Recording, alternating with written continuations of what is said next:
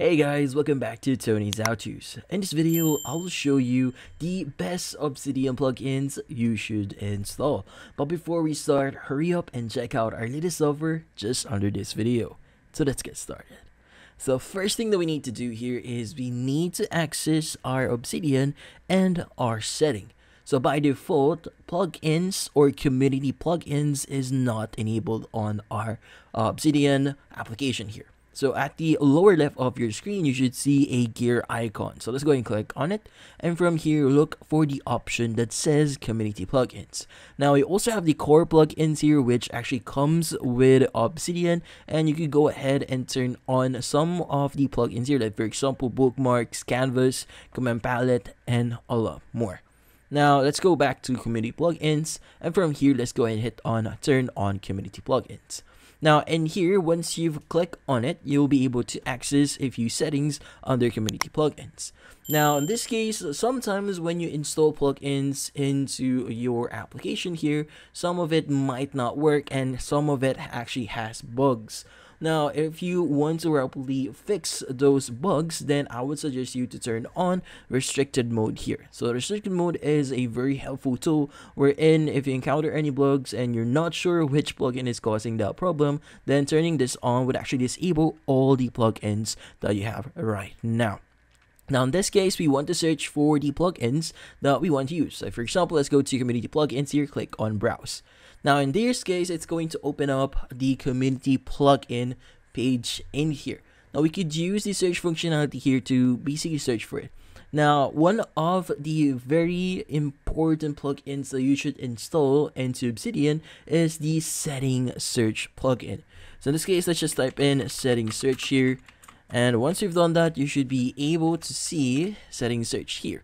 So what does this plugin do? Well, from the name itself, it's going to basically allow you to search for very specific settings.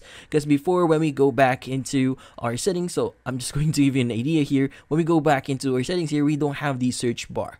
So in this case, let's go ahead and install that. So let's just type in search setting here. And from here, click on it. And from here, we want to click on install. Now here, it's going to install the plugin itself. Just wait for it to be installed. And as you can see, it is now installed. Now also within the plugin page, you'll also be able to see the current version, who is the developer for it, and the repository for it, which is for GitHub, and the last updated month or the specific date. Now in this case, I would suggest you to only install plugins that are at least a few months old when it was actually last updated, because most likely they have minimal or no bugs at all. So if you install, like for example, you install a plugin that is a few, like for example, a year ago or even 6 months ago, sometimes there's going to be bugs on it because Obsidian sometimes give out update, and some of those updates might not be compatible with the plugin itself. So in this case, just check the last update here and see if it's actually currently or if the version is currently updated or was last updated by the developer itself. Now going back, we want to close this one and we want to close it again. From here, let's go back into settings. And from here, if you don't see the plugin itself, what we need to do is we need to restart our Obsidian. So let's just restart. Also, when you install the plugin, make sure that you actually enable it. So in this case, we want to enable search setting here. And as you can see at the top left of your screen, search is now available. Now, if you want to search for a setting or if you want to search for a plugin, you'll be able to do it in this specific plugin here, which makes things a lot easier for you, especially with the amount of things that you can do here in Obsidian. Now, the next plugin that I would actually suggest you to try is going to be the Commander plugin. So let's just go ahead and browse for it. Go to search community plugins and just type in Commander. So in this case, let's go ahead and open this up. And again, this is the plugin page. And this days, you'll be able to see details about it and what it does. And if you want to donate or support the developer itself. So what does Commander do? Well, Commander actually gives you the ability to change the spacing for command buttons as well as customizing Obsidian. Now in this case, you'll be able to add commands, remove commands, reorder commands, edit commands, hide commands, and choose which device commands appear on. So if your account is or your Obsidian is synced for users, then you'll be able to choose whatever commands appear on it. So you might be wondering, what are commands? Commands are helpful tools or actions that you could use to specifically do some specific actions.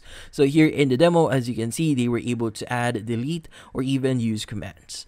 Now in this case, let's go ahead and install this one. Click on install. And from here, let's just go back into our setting here. Want to enable this one. So let's just exit this one. And as you can see, when we actually go to the left side here, again, if this doesn't appear again, make sure to start Obsidian. So by the way, if you don't see the button here that says add command, well, you could go to settings at the bottom left here, and you should be able to see the commander plugin is as well in this location here.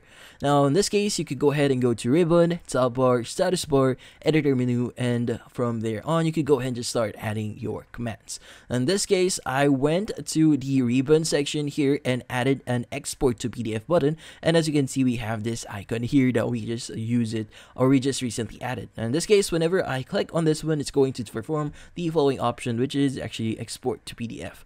So it will actually make things a lot easier for you, which you'll be able to easily access and customize your experience here on Obsidian. Now, another plugin that you might want to try is going to be the data view plugin. So let's just type in data view here, and we want to go ahead and open it up.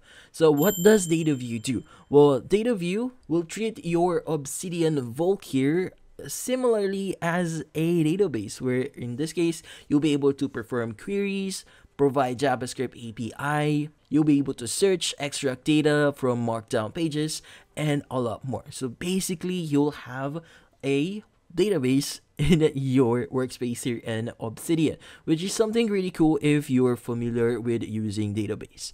Now, database is a great way for you to organize your data. Like for example, you have your columns here and the data itself. So you'll be able to organize different information, like for example, your name here, time played, length, rating, and a lot more. Now, another plugin that would I actually suggest you to try is going to be Calendar.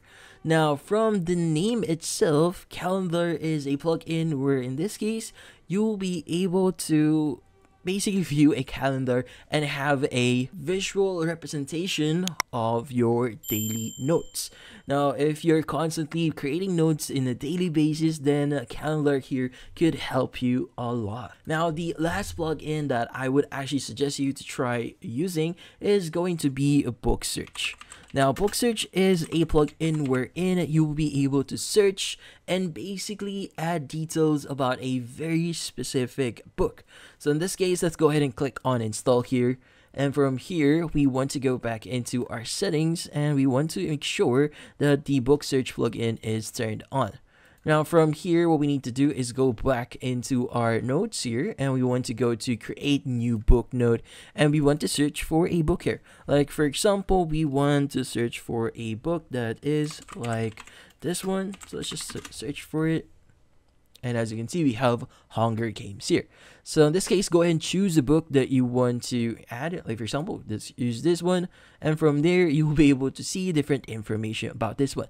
But if you don't see the specific information, like for example, the preview link or ISBN in here, you can go ahead and just search it again. And as you can see, we'll be able to see further details about it.